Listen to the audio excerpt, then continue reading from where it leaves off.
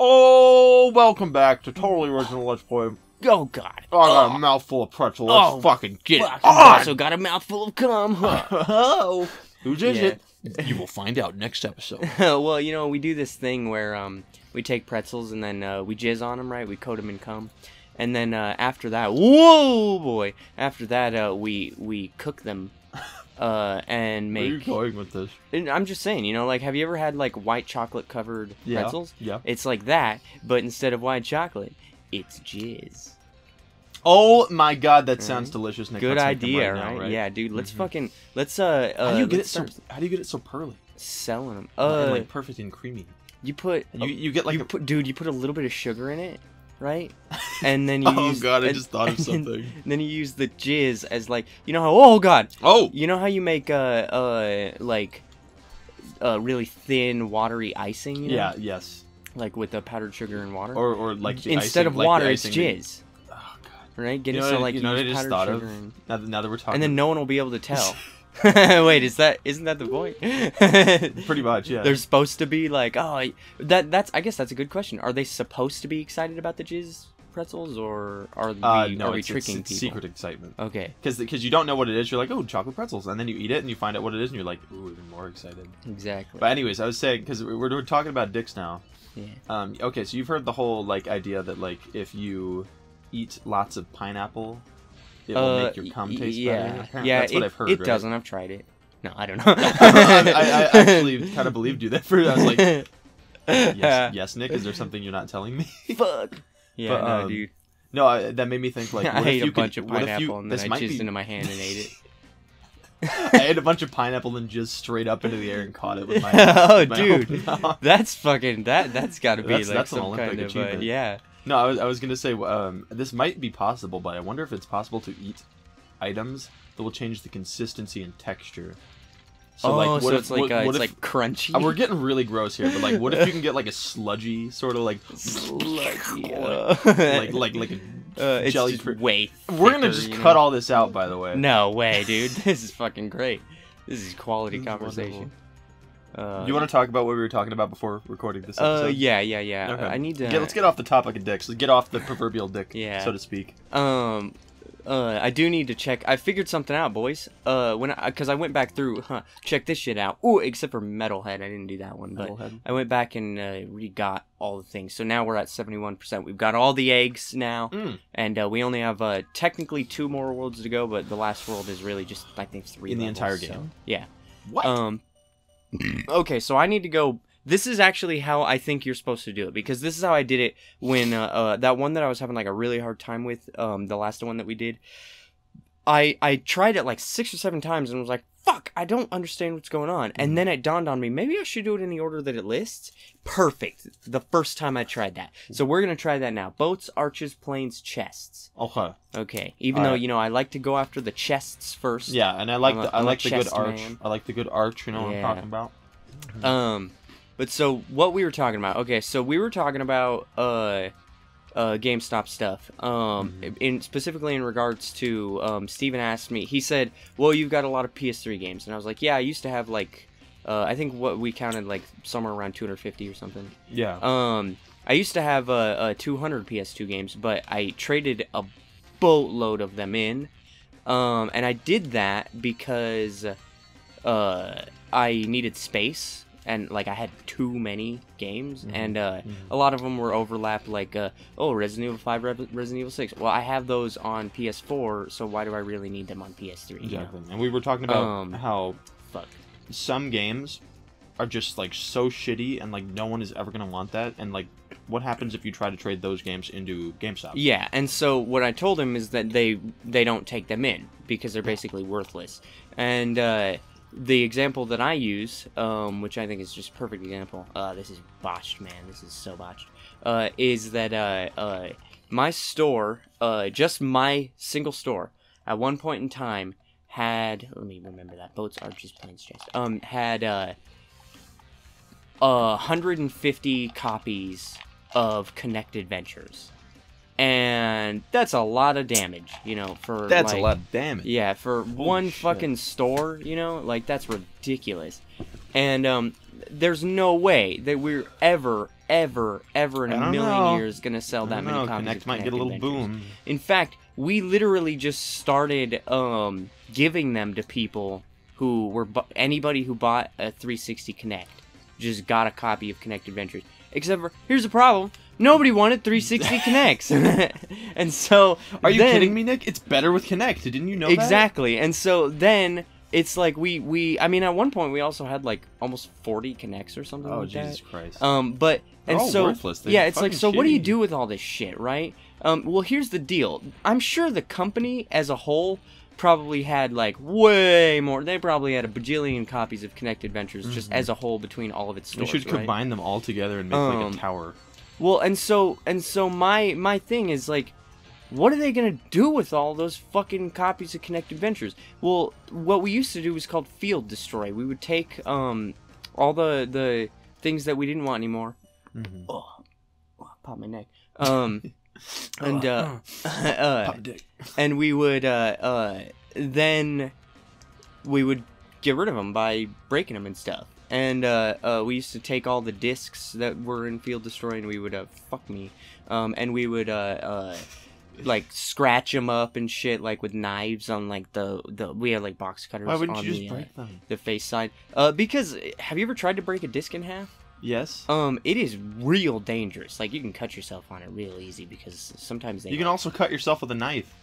Not if you're not a fucking dumb idiot. Not if you're a trained GameStop professional. Sometimes also, they don't break, they just bend. And then it's like... But well, it's still useless then. No, but like, that wasn't near as cool, you know? That's what the GameStop CEO said. Yeah, exactly. So wouldn't it be smarter to just bend them until they're unusable?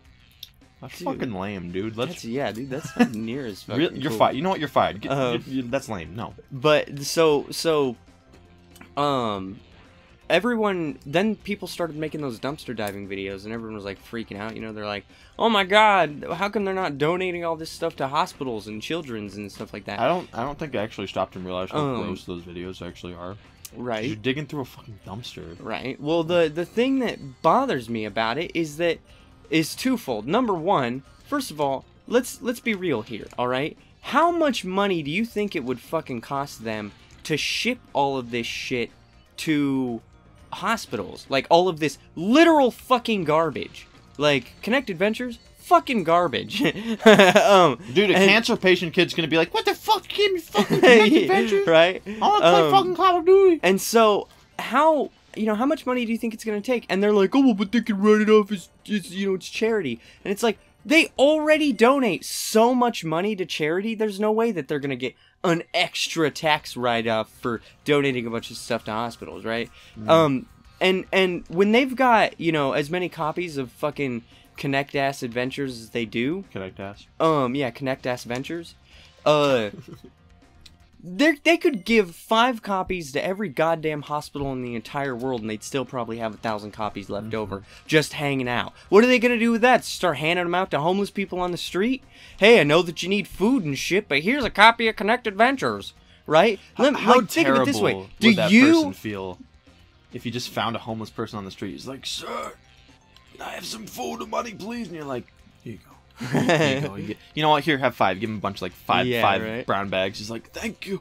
Thank you for your kindness. Just it's just like 200 30 copies of KINECT. What the fuck? Yeah. He doesn't donate them to a hospital. But think of it this way. Do you own a copy of KINECT Adventures? And if you do you ever play it? Because if you don't, then it's probably fucking worthless. And then let me ask you a second question, alright? Let's assume that you do play KINECT Adventures for some fucking reason. Alright, do you want 20,000 copies of it? Because we've got it, like that. Call on in at this number, totallyoriginalletsplay.com. We'll ship you literally 3,000 copies. Yeah, and it's like, my issue comes from the fact of like, you don't want all those copies of KINECT Adventures, so who says that anyone else fucking wants all those copies of KINECT Adventures? But my second thing that's so disturbing about those videos is the way that they handle accessories, is what we call them. So, controllers and shit, right? They'll find a controller, and then they'll go, oh, look at this perfectly good controller. Perfectly good, right? Just because they don't see anything wrong with it on the outside, right? And then the people who don't just evaluate it at the dumpster, they like take it all home and they evaluate it. How many of those people, when they say that this stuff works, never show you that it works? Oh yeah, they just say it works, right? Yeah, they're just like, hey guys, welcome to Buttfucker 69. I'm here at the GameStop dumpster. Let's see what we got. Yeah. Oh, do it, man, do it. Yeah, look at this. Oh god, fucking controller. Oh, this controller is fully edible. I can't believe they throw it. Oh, I gotta throw this away. Oh my god, do you see this fucking amiibo? It's got cum crusted all over it. they wouldn't throw that away. No, yeah. I can cross this. But the problem is that controllers break all the time for all kinds of things, right? Sometimes you take a controller and trade, and we didn't used to test control. Well, I should stop saying we, because I've been with the company for over a year now, but they used to when I was there, we never tested controllers. Now they do test controllers and stuff like that. They got a fancy machine there because there's so much shrink from taking in controllers that you think are good, but they aren't actually good. And it's because something, electronically went wrong with them. And so, what they would do is they would have you field destroy it. And when people started dumpster diving, they started, that's when they started breaking the discs, and that's when they started cutting cords and stuff like that to try to get people to stop diving in their dumpsters, because they don't want people to get hurt or get tetanus or get gonorrhea from the hobo that lives inside the dumpster, or whatever, That was him. That was the video. He had a YouTube channel. Yeah. Another fucking control. Oh. And so, the issue here is that they have no idea, right? Like, they just say, oh, it's perfectly good. But it's not perfectly good. I never once got or put a controller in field destroy that we knew worked. Like, 100%. We would always rather sell it than destroy it, right? And so what we would do is we would sell it, assuming that it worked, and then when that person would come back and go, yo, bitch, this didn't fucking work, then we would go, alright, and, if the controller really did look good, we would sometimes test it on, like, one of the systems that we'd have and see, like, if it actually did work or not. And if it didn't, rather than wasting our time and money fucking trying to fix the controllers, because I'm sure they'd get, the warehouse gets thousands of them every day. Yeah. Instead, what they would do is we would just put them in field destroy. And so, these people that are lying to you, that are like, oh, this shit works. Maybe the GameStop that they're at is just a shitty fucking GameStop with a bunch of goddamn assholes who do just like, hey man, this perfectly good game works. We know, we tested it, but fuck it, we like throwing money away. Like, maybe that's the case. But at least at my store and all the stores that I've ever worked at, which, I've probably worked at, I don't know, 10, 15 different stores. They, none of them would do that. And so, I just feel like, yeah, to a certain extent, we shouldn't be throwing shit away. But, like, I've got 2 copies of Borderlands 2 for PS3. They don't take those in anymore. Dude, I'll fucking because take it. You can have it, dude. Because that game sold so well, sold millions and millions of copies, that it has no value, right? Because no one is buying Borderlands on the PS3 anymore. Go to your local GameStop and just see how much a copy of Destiny is. Like the original base game. Yeah, just regular base game pre-owned for like PS4. Like $2. I bought that shit fucking full price, and I'm kind of mad so did now. I. And so it's like, that's why, right? The reason it's that price is because nobody fucking wants it. And so when one store has 60 copies of it, it's just taking up space, man. And guess what? They're not gonna fucking donate that shit to hospitals. Little kids don't want to play Destiny. Who wants to play Destiny? You can't even get homeless cancer children to play Destiny. Yeah. Come on, Bungie, step it up. So, let us know down in the comments below, what your local GameStop charges for their copy of Destiny for PS4 pre-owned. And next time on Totally Original Let's Play, we're gonna continue doing this crazy Dreamweaver's world. Oh boy! Click on the left to watch the next video in this series once it's uploaded. Click on the right to watch another game that we played if you like this. Make sure you subscribe and hit that bell so that you get notified when we upload new videos. And I told you,